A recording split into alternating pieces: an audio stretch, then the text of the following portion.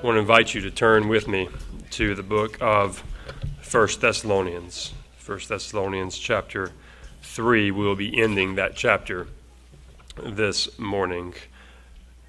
If you remember, a couple of weeks ago, we were in this very passage and we began the first 6 verses, or the first 5 verses of this passage, looking at verses 6 through 10. And we saw in that passage, we saw Paul's praise for this news that he had received about the Thessalonians' faith and their continuing in the gospel. Just to remind you, because it has been a couple of weeks, remember Paul has this godly concern for these brothers and sisters in Christ. He loved them so dearly, and he's concerned about whether or not they are continuing in the faith in the midst of the persecution that they are facing. And so, as you know, they were unable to go visit them as they would have desired, so they send Timothy. Timothy checks on them. Timothy brings back this good news, and the good news is that their faith is strong, their love is steadfast. And so Paul here in verses 6 through 10 is beaming with praise because of this news. And so now, as we turn back to this section this morning, we're going to pick back up in that section in verse 11 and start with Paul's prayer. He moves from praising God for his work to now praying for these Thessalonians and the continued work of God in their lives. And this morning, as we look at this prayer, we're going to learn several things that you and I can apply to our lives as we consider praying for our love to abound, for our love to increase as we walk in holiness in light of the coming of Christ. I want to ask you to look with me, 1 Thessalonians. We're actually going to read the whole section again just to get the context, starting in verse 6. We will focus this morning on verses 11 through 13. Verse 6. But now that Timothy has come to us from you and has brought us the good news of your faith and love, and reported that you always remember us kindly and long to see us as we long to see you, for this reason, brothers, in all our distress and affliction, we have been comforted about you through your faith. For now we live, if you are standing fast in the Lord. For what thanksgiving can we return to God for you, for all the joy that we feel for your sake before our God, as we pray most earnestly night and day that we may see you face to face and supply what is lacking in your faith. Verse 11. Now may our God and Father himself and our Lord Jesus direct our way to you, and may the Lord make you increase and abound in love for one another and for all as we do for you, so that he may establish your hearts blameless in holiness before our God and Father at the coming of our Lord Jesus with all his saints. So again, this morning we turn from Paul's praise now to Paul's prayer. And I want to just note 5 things this morning about this prayer and how we can learn from this prayer to inform our own prayers in this regard. The first thing that we see in this passage is that we pray to our triune God. We pray to our triune God. As we think about this prayer that Paul offers, I think it's important for us to remember this fact that we are praying to this triune God that we profess our faith in. Now, this is not the main point of this passage, and so we are not going to spend much time on this. We aren't going to dive in deeply into the doctrine of the Trinity this morning. But I did want to just offer a moment to draw your attention to the clear affirmation of Jesus' deity in this passage, and the clear affirmation of our triune God that we pray to. Look at verse 11, how he begins the passage. Now may our God and Father himself and our Lord Jesus direct our way to you. Now, you wouldn't know this in the English passage, but in the Greek text, verse 11 actually begins with a singular pronoun, that being he. In addition to that, the verb that he uses here when Paul asks for God to, the verb direct our way to you, is a masculine singular verb. What this means is that the verse could be translated, now may he direct our way to you. So Paul is praying here to a singular God. There is one God. But then he defines this singular God here as both, look, our God and Father and our Lord Jesus. You see, Paul understands that this one God exists in multiple persons. He's praying to Jesus in the same way that he is praying to the Father. Paul's prayer shows that he considers Jesus to be of equal authority and of equal God as the Father himself. And the divinity of Jesus is actually so potent in this passage that the early church father Athanasius actually used this passage to argue his point of the deity of Jesus at the Council of Nicaea in AD 325. Again, we won't spend really any more time discussing this morning other than to draw our attention to this fact that when our prayers are offered, when we are praying to our God, we are praying to our triune God.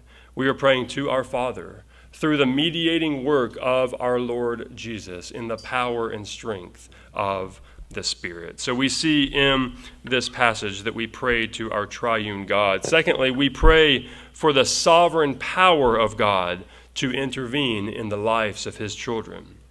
I want you to notice in these requests here that Paul prays that he attributes sovereign power to God and his ability to answer these requests. Look at the three requests that he makes. He asks for God first to direct our way to you. Again, this is something that's been completely impossible outside of the apostles' power so far, but he asks God, by your sovereign power, make this happen. He asks in verse 12, may the Lord make you increase in love. Certainly the Thessalonians have responsibility in this to pursue love in their own lives, but Paul recognizes that it's outside of our own ability to make sure that happens in our life. Rather, doing so ultimately comes from the power of God working in them for his good pleasure. And then look at verse 13. He asks that God would establish your hearts blameless in holiness. Again, something that only God, our sovereign God, can do and can ensure happens. Now again, this is not the main point of the passage, so we're not going to spend much more time here either. The next 3 points kind of cover the main points of our passage. But I think it's important for us to remember that we pray, and when we bring these requests to our God that we're going to cover in a moment, we are praying to our triune God, and we are praying to our sovereign God. How gracious and kind our God is, isn't he? That he does not simply draw us to himself and justify us and adopt us into his family and then just leave us to fend for ourselves. Rather, as we saw last week, the same God who saves us is the very same God who sanctifies us and is the same God who secures us. So as we consider this morning areas of growth needed in our lives, when we consider petitions that we're making for openings to ministry, when we consider requests for the salvation of our loved ones, when we consider praying to God to persevere holiness in our lives, when we consider pleading before the throne of God's grace to draw a sinner back to himself, to draw a professing believer to repent of his sin back to himself, when we consider these and a dozen other requests, may we remember, as Paul does in his language this morning, that we are praying to a sovereign God that actually has the power to work in our lives. Well, let's turn now to the 3 main points that we see in our passage. The first is that we pray for divine appointed openings for ministry.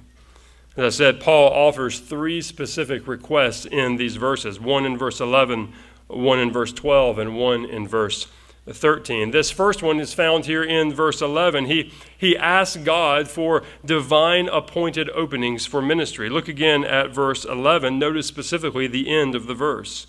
Now may our God and Father himself and our Lord Jesus direct our way to you.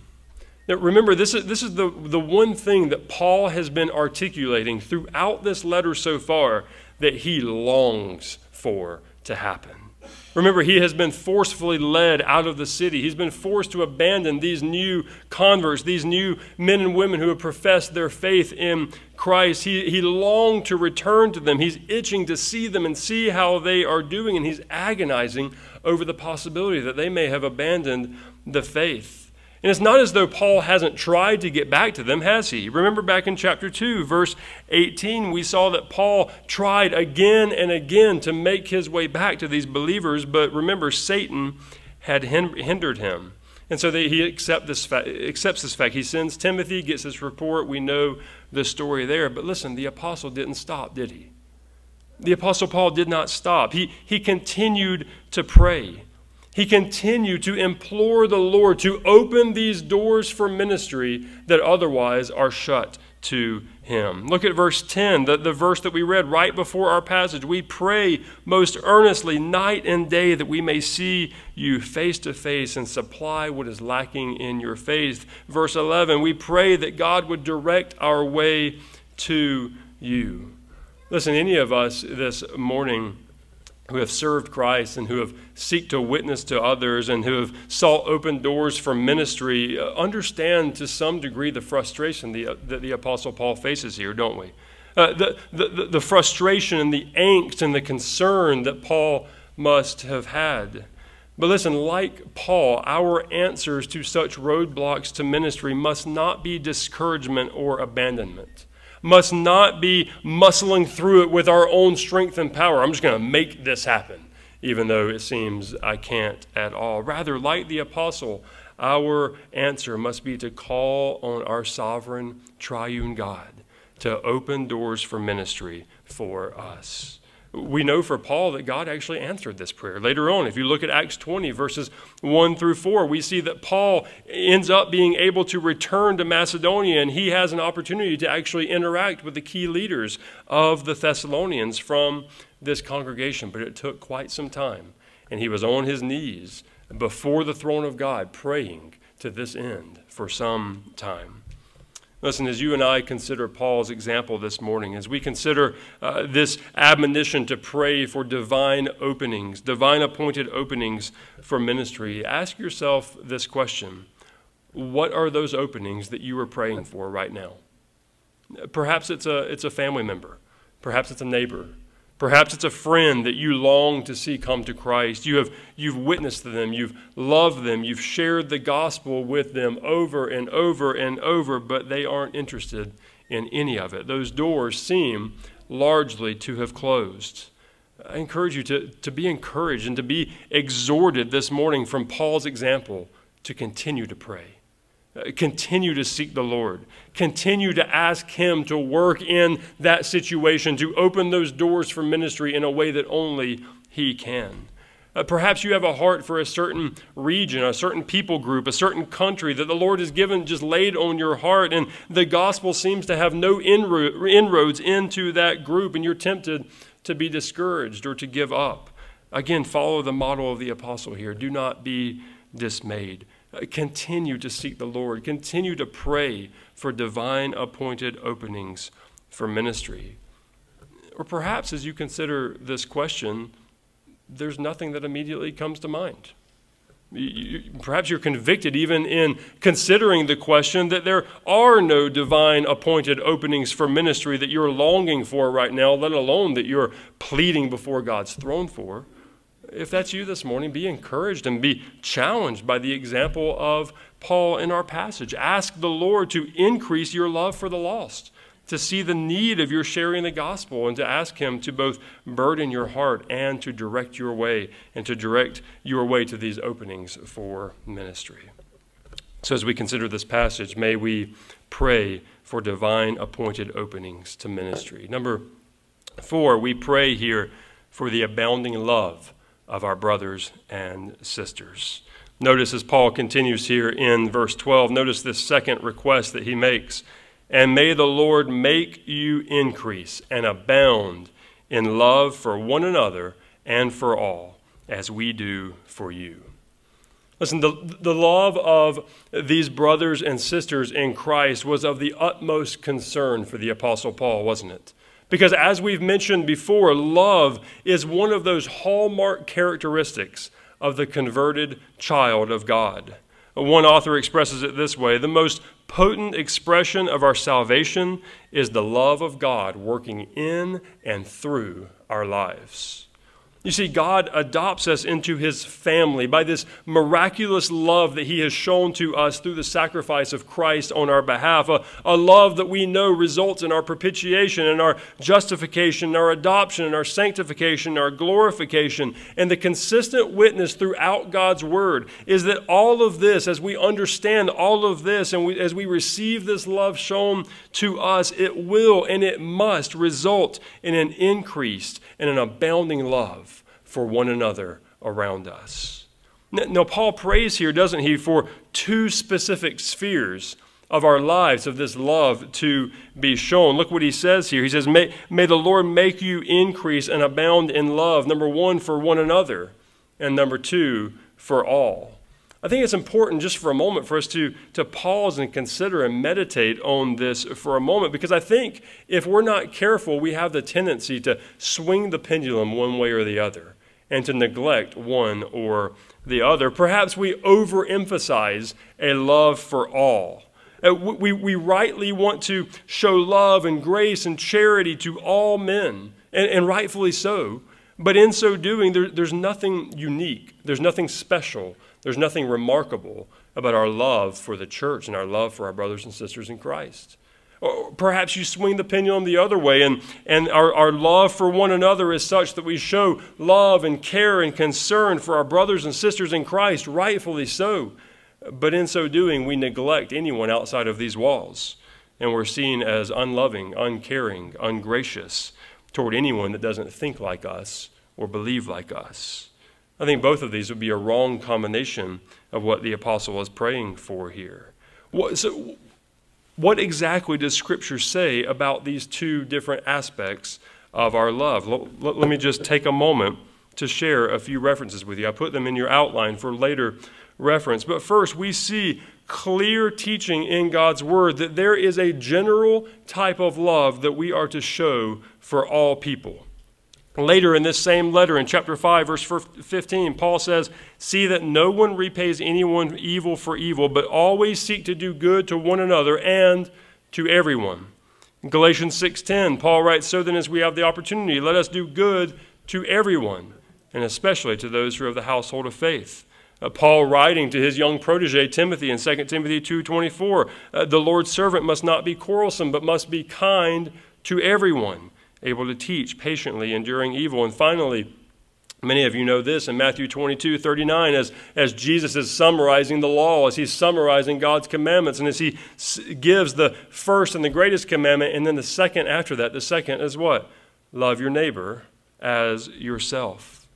Listen, there is no question. There's no question at all that in God's Word we are taught and we are commanded to show love in such a way that we show care and concern and grace and charity to all men and women in this world as fellow image bearers of God who need the good news of the gospel of Jesus Christ. We must be on guard against this us for and no more mentality, right? Where we kind of get in our holy huddles and we only have relationships with people who think like us and act like us and believe like us and behave like us and so forth. We must be on guard against that, and we must show love to all people, for sure.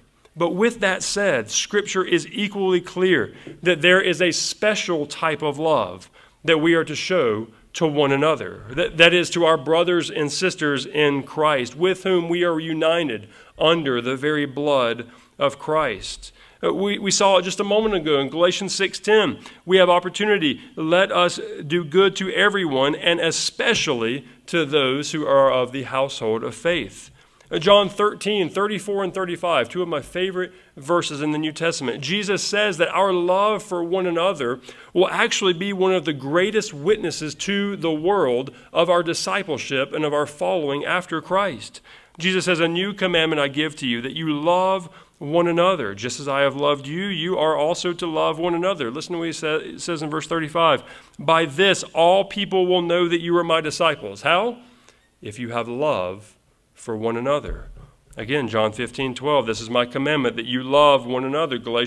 Romans 16:10, "Love one another with brotherly affection." 1 Peter 1:22, "Having purified your souls by your obedience to the truth for a sincere brotherly love, love one another." 1 John 3:11, "This is the message you've heard from the beginning, that we should love one another." Throughout the New Testament, we see that there is this clear, special, unique, remarkable type of love that we are to show as brothers and sisters in Christ. And this is no different than in our own families, is it? We rightly, naturally have a more intense sort of love for our natural physical family than perhaps we do for our neighbors and for people around us. That's just something we understand. That's natural to us. In the same way, the family of God is to show this sort of special, unique love for one another as brothers and sisters in Christ. Listen to how one author summarizes it.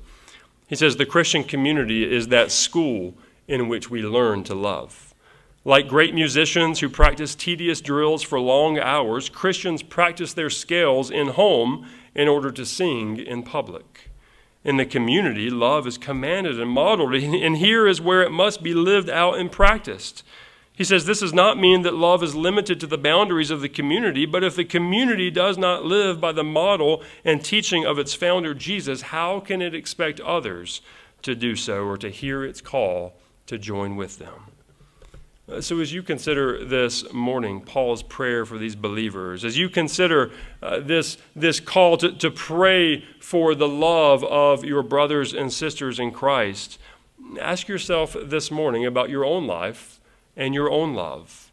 Are you this morning increasing and abounding in love for one another and for all? Are you abounding in love for God's people, growing deep in relationships with them, sharing the burdens of life together with them, sharing the wages, the war that you're fighting, that you're waging against sin with them, and serving your brothers and sisters in Christ who are in need?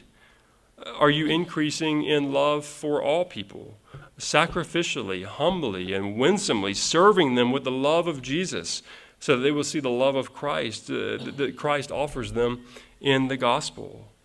Listen, ask yourself this. Are there any areas in your life that are currently threatening to diminish your love for one another?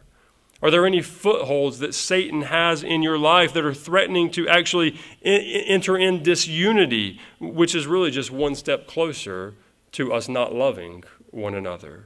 Now, I shared this prayer request with our Wednesday night group this past Wednesday, and for those who weren't there, I'd like to share it again.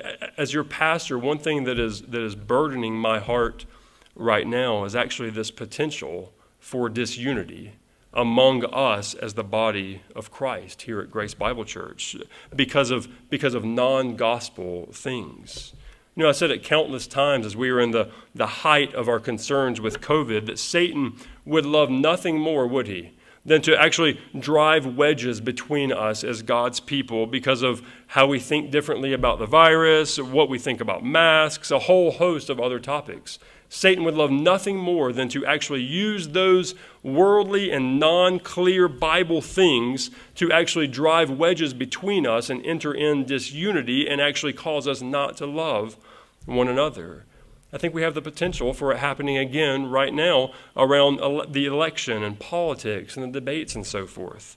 I think that Satan, again, would love nothing more than to bring disunity between us as God's people because of our views on political candidates, our views on political parties, even our views on political policies.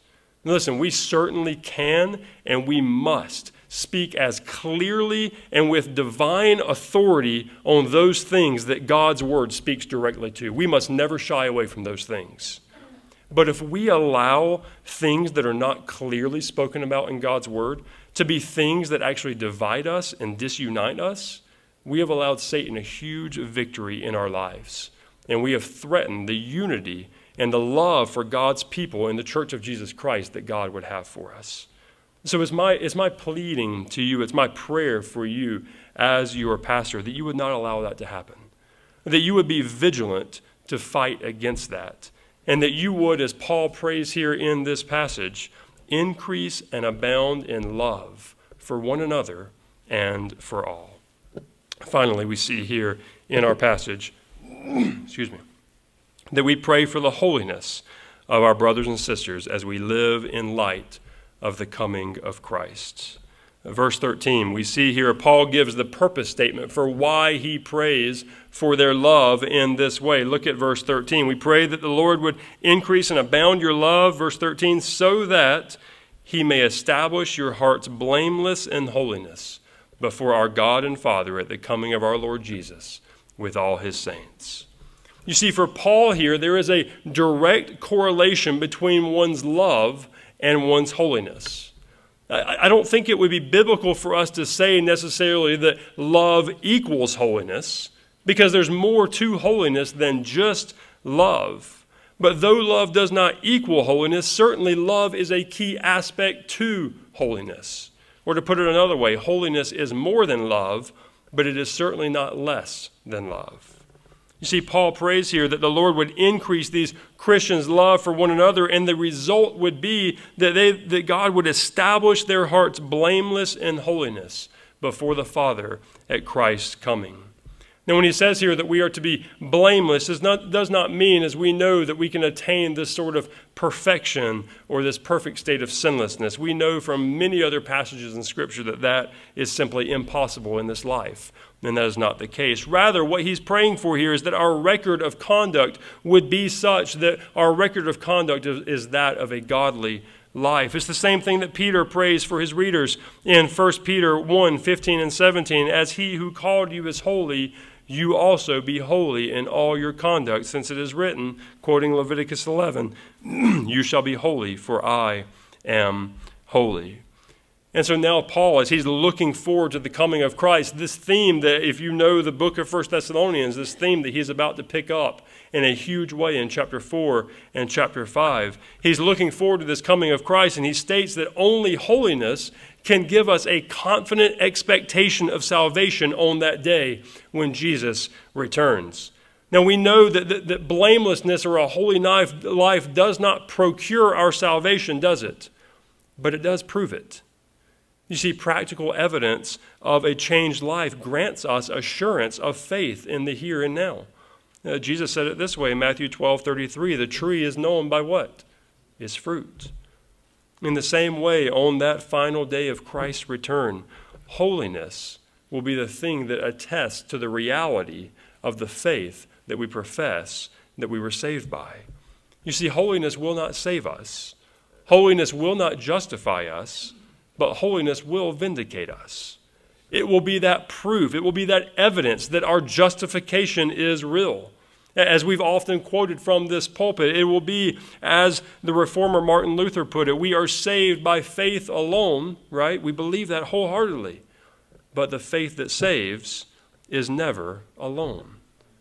And so you see, as we consider Paul's prayer for these Thessalonian believers this morning, I believe it gives us an opportune chance to consider the evidence of holiness in our own lives this morning. Ask yourself these questions. Are you actively and intentionally pursuing such holiness in your life right now? Are there areas of weakness in your life, or areas where you are finding sin and temptation to have a sway and a hold on you in your life? If so, what are you doing about that?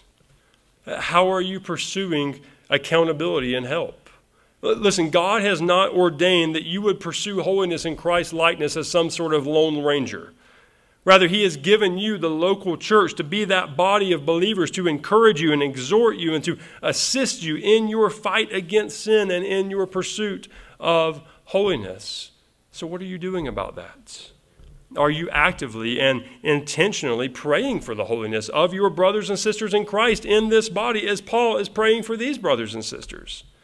Have you pursued, and are you continuing to pursue relationships with one another in this body to such a degree that you move past the surface issues of life and you actually know the strengths and the weaknesses of your brothers and sisters in Christ? Have you entered into one another's life to such a degree that you specifically know how to pray for their holiness because you know where their holiness is being threatened right now? To do so, I believe, brothers and sisters, is part and parcel of what it means for us to love one another. Remember Paul's prayer here, that we would abound in love for one another so that God would establish our hearts blameless before the Father at the coming of our Lord Jesus. I want to conclude our time together this morning in God's Word before we observe the elements of the Lord's table in communion. I want to tell you a brief story that I read this week that I think illustrates and highlights well what we've been discussing this morning. In 1994, a celebration was held at Westminster Abbey in London to celebrate the 350th anniversary of the Westminster Confession of Faith. At that celebration, one of the speakers was a man named Eric Alexander, who spoke about Paul and these early Christians and the persecutions and difficulties that they face. He pointed out in his speech that their knowledge of what God was doing in history and for their own salvation, quote, injected a certainty into their tentative, weak, poor faith. It gave many of them a security in a desperately insecure world. Were we more heavenly minded in our living, it would do the same for us, he says. Alexander goes on in this speech and he asks a series of pointed questions to help us think about our lives. These are the questions that he asked that group. What is the really important thing that is happening in the world in our generation right now? Where are the really significant events taking place? What is the most important thing?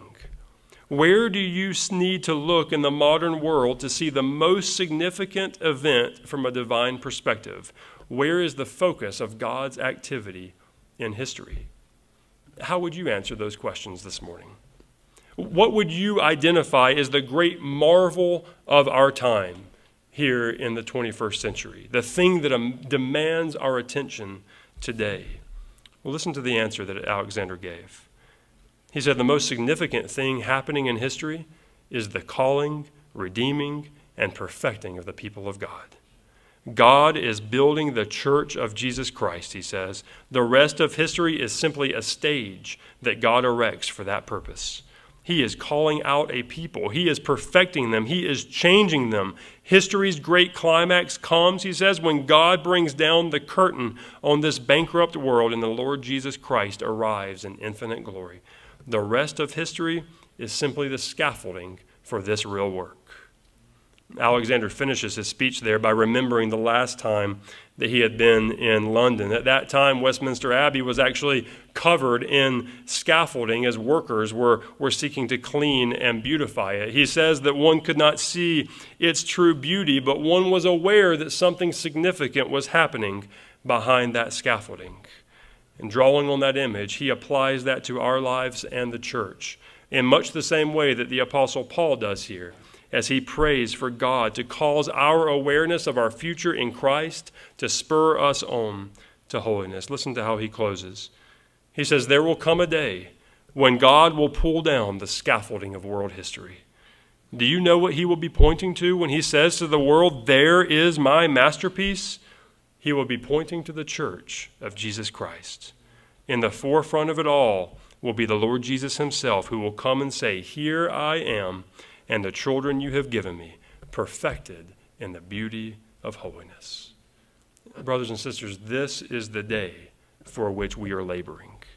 This is the day when we look forward to that day when we will be resurrected and perfected in holiness. Our task now is to live for that day. And if we live for that day, it will change our living, won't it? It will change our serving now. It will change even our praying now. May we, like the Apostle Paul here, pray for divine appointed openings for ministry. May we pray for the abounding love of our brothers and sisters in Christ. And may we pray for the holiness of one another as we live in light of that day and in light of the coming of Christ. And with the Apostle John, we will say, even so, come, Lord Jesus. Let's pray together.